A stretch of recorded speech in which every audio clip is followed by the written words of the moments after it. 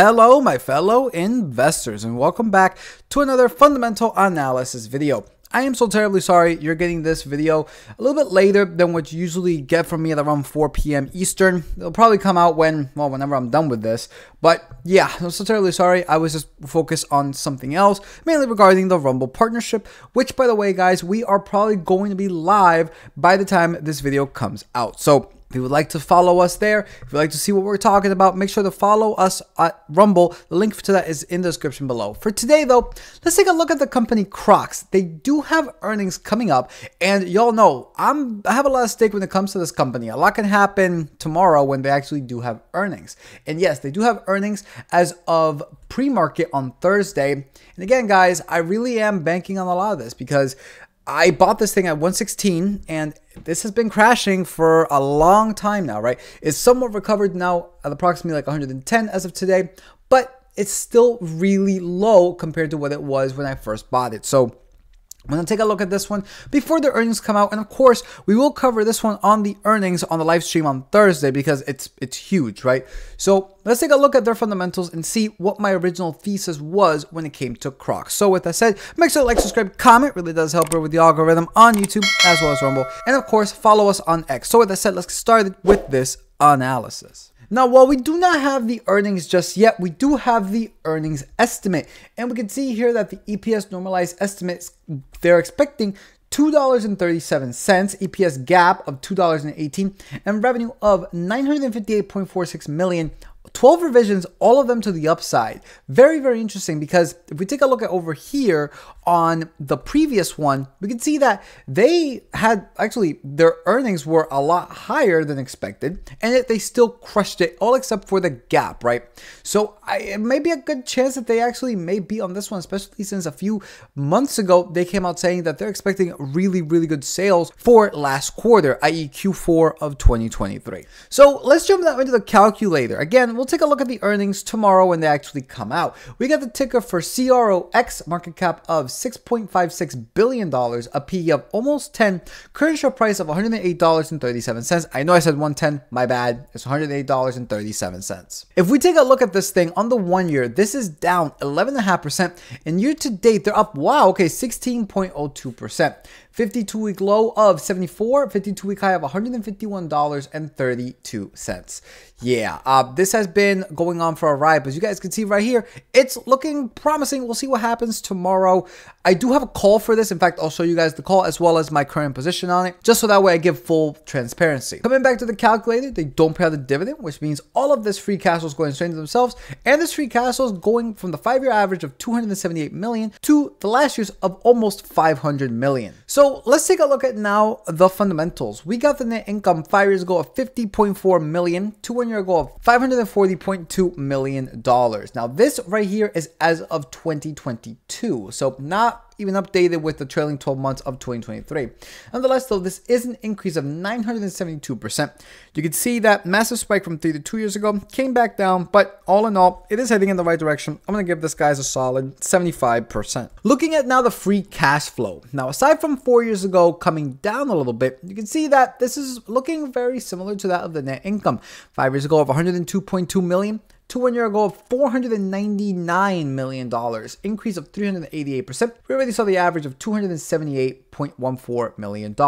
I'm actually going to give this guys a 75% once again. Now, we do see a dip from 5 to 4, but I actually have read a lot of their earnings, and we have seen that when it comes to their CapEx, they're mainly doing that when it comes to relocating I believe they were relocating their facility from California to, I believe, Ohio or something like that. So that was a thing that caused that.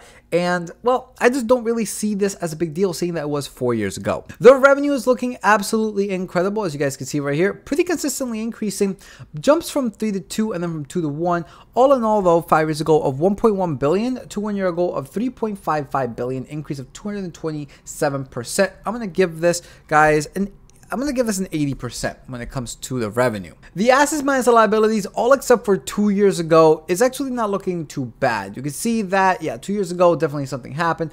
All in all, though, they're still in the positive. Average total assets being $2.5 billion, liabilities of $2 billion, and this is a difference of $491 million. I'm going to give this, guys, a 75%. The cash flow minus the liabilities, however, is coming down. There hasn't been one instance where they brought it up. You can see that as of 1 year ago, they're at negative 3.2 billion, the average being negative 1.1 billion. But again, this is mainly due to the fact that a lot of their liabilities is actually going back to growing their business. If you read their earnings report, they make it very clear. I like the way that they do their earnings report.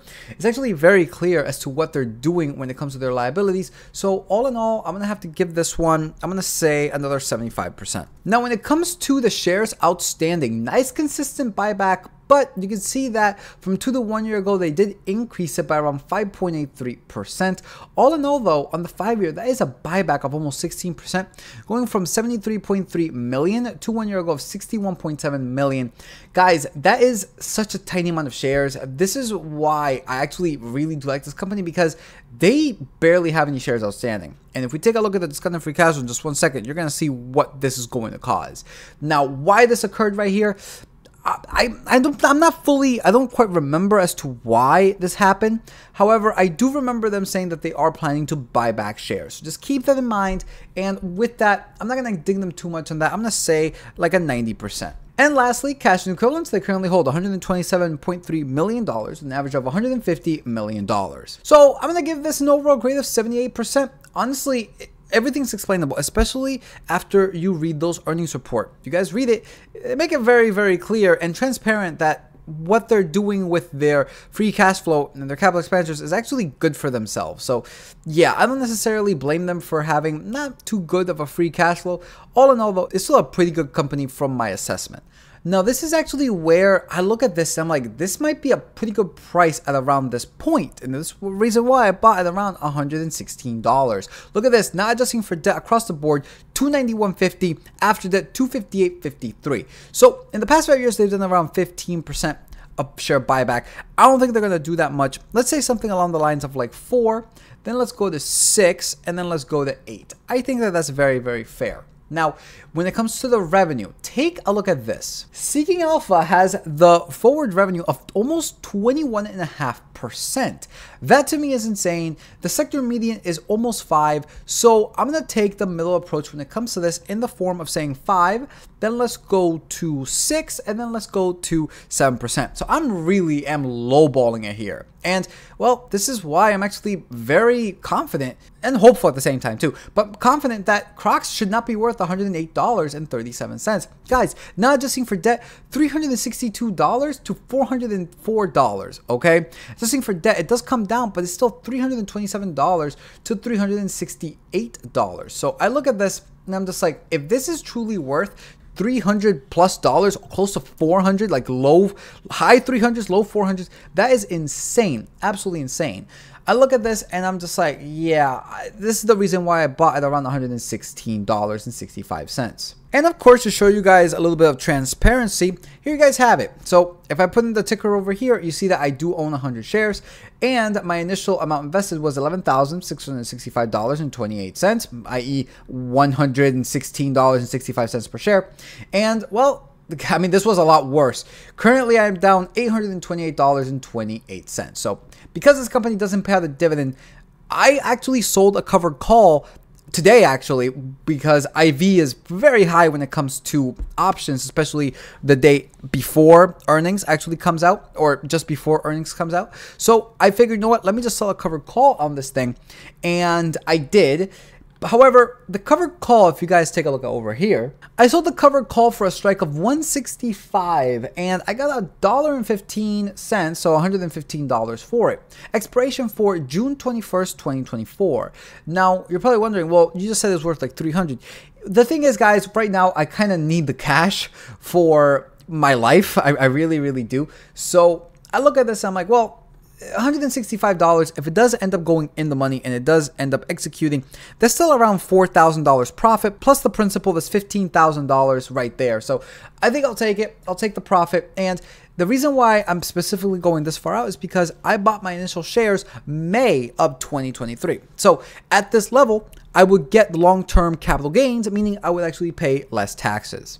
So all in all, that pretty much does it when it comes to my thesis on Crocs. Again, we'll take a look at this more tomorrow when their earnings actually release on the live stream for Rumble. So of course, if you guys don't know, we did get the partnership for Rumble, and the requirements to keeping the partnership, it is live streaming, solely to Rumble, exclusively to Rumble, 2 hours a day, 5 days a week for 30 days. So we're going to be there. Again, the link to our Rumble channel is in the description below. We're going to cover a lot of good stuff, uncensored essentially. So yeah, if you guys would like to see that, make sure to follow us there. So with that said, be sure to like, subscribe, comment. It really does help here on YouTube as well as Rumble. Be sure to follow us on X. And with that said, peace out, and we'll see you all next time.